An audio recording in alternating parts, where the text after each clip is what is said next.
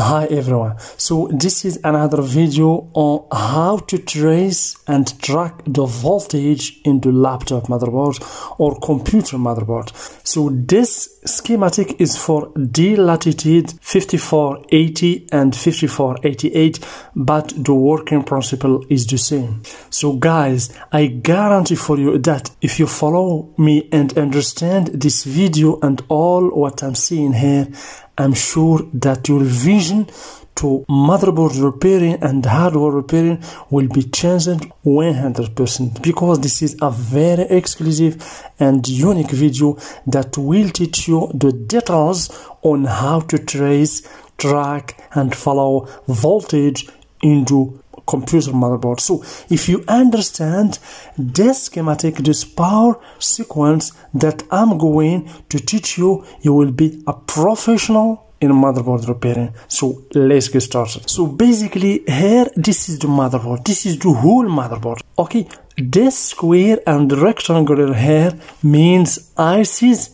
and voltages. Okay, so first note, so this color here, orange color, means the CPU power. Okay, this pink color means the power for the PC hedge or the NOT bridge with the IC hedge, and so on. By the way, please don't forget to subscribe, share the video and like the video, because your likes and engagement motivate me to create more and more unique videos for you. And for anyone who want to join me in the Patreon page, where I share and upload every single day in a daily basis laptop schematics and some useful content, you are very welcome in the Patreon page. Thank you very much, and let's get started. So here, as you can see, we have here the adapter. Okay, this is adapter, as you can see here. Okay, and over here we have the IC, the charge IC. Okay, so here we have the adapter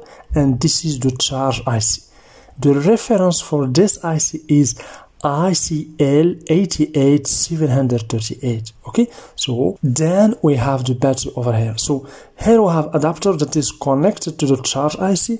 Then the charge IC will take the 19 volt from the adapter and transfer it to another voltage about 8 volt in order to charge the battery. Okay, and here, as you can see, we have two arrows here, as you can see, means this is the power SRC, means the main voltage that will power the motherboard.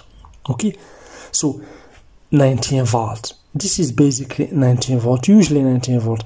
So this voltage has two sources: the adapter through the charger IC or the battery. Okay, so if you have, for example, the adapter connected, we will use this arrow. The 19 volt will be generated here.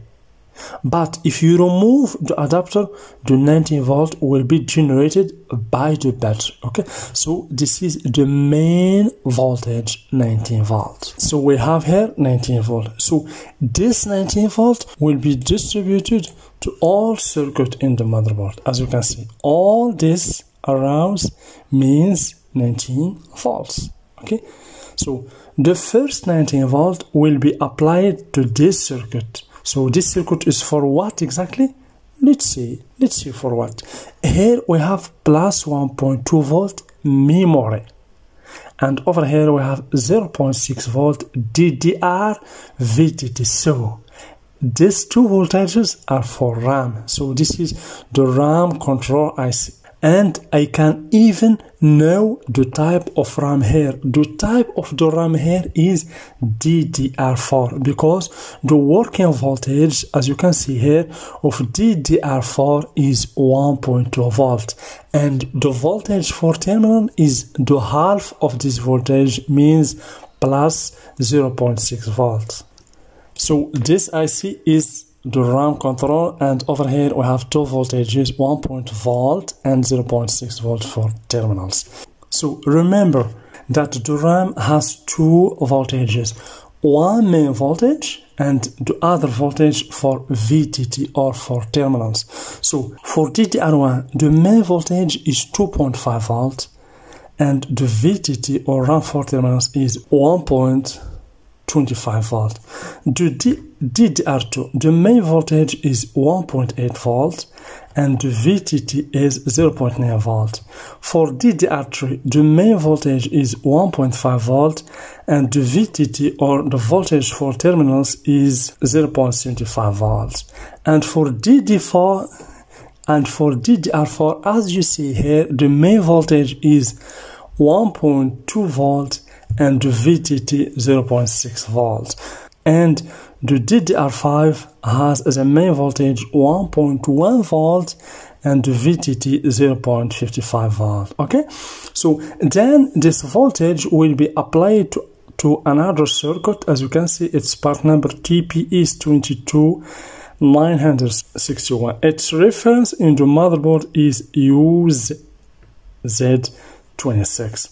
Okay, so 1.2 volt will be applied to this, as you can see, IC, in order to generate plus VCC SFR OC, as you can see. So this voltage is for the CPU. It's usually about between 0.3 volts to 1.5 volt. As you can see, this color, orange color here, and this also is for the CPU power. Okay, we have here CPU power. Okay, and this one we have here, the blue color here, is for GT3 power, or the RAM power. Okay, so this one here we have orange color. This is basically for RAM and of course for the CPU. Okay, because we have this color means this 1.2 volt will be applied to the CPU and to the RAM. Okay, so then the second 19 volt will be applied to another circuit. As you can see here, we have the part number of this circuit, we have SYX1980D. Okay, and its reference in the motherboard is PU301. So you can just go to the motherboard and search for PU301 and you can find this IC. So this IC has as a purpose to generate plus 1 volt for what? For the PCH. Do you see this pink color? This pink color means the power is for PCH.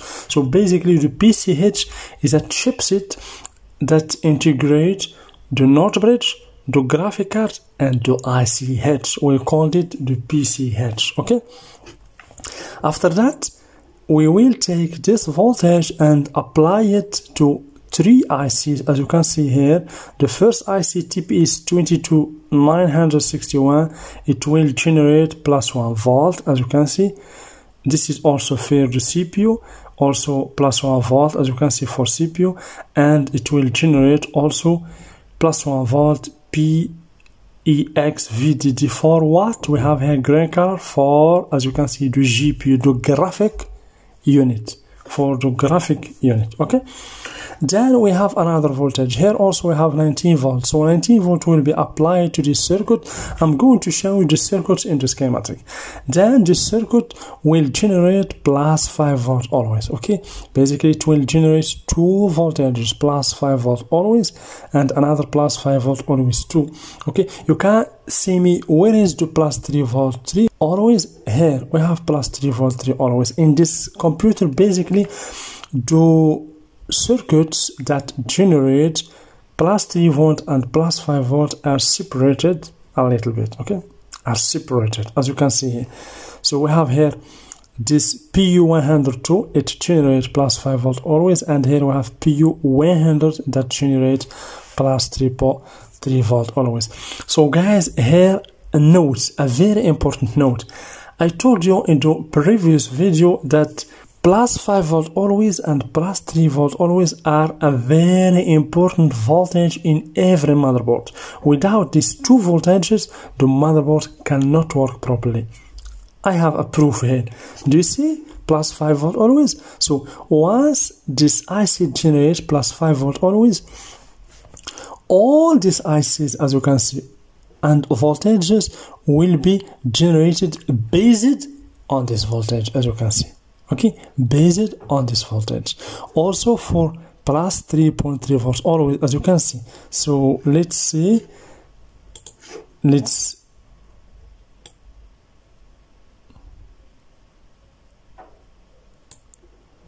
you see? Plus 3.4 always will be the source of all these voltages, as you can see over here. Okay, so without plus 3.3 volt and plus 5 volt, nothing will be happen in the motherboard. The computer cannot work properly. Okay, so this IC will generate, as you can see, plus 5 volt always, and then this plus 5 volt always will be applied to all the circuits in order to generate these voltages, as you can see. So this one 1 volt is for the CPU power, this one, as you can see, is for the PCH, and these 4 voltages are for the G3 power, as you can see over here. Okay, the same here, the voltage will be applied to this IC also, and this IC, basically this IC is for the GPU core, as you can see, GPU core. When you hear the GPU, means the graphic controller, and CPU means the processor, the central processing unit. Okay, and as I told you before, of course, here we have plus 3.3 volt always, that will be generated by this IC, as you can see, is Y8288B. Its reference in the motherboard is PU100, and then based on this voltage, all these other voltages will be generated, including LCD VDD, so the power, the LCD, the VDD for LCD. So without this 3.3 volt, you cannot see anything in the screen or in the monitor. And of course, here we have another plus 3.3 volt run that will be the source of this voltage, of course, for the graphic card, for the CAM, as you can see, plus 3.3 volt for CAM, etc. So here, as you can see, we have, as you can see, other ICs over here. So basically these 3 ICs has as a purpose to generate the voltage for the CPU.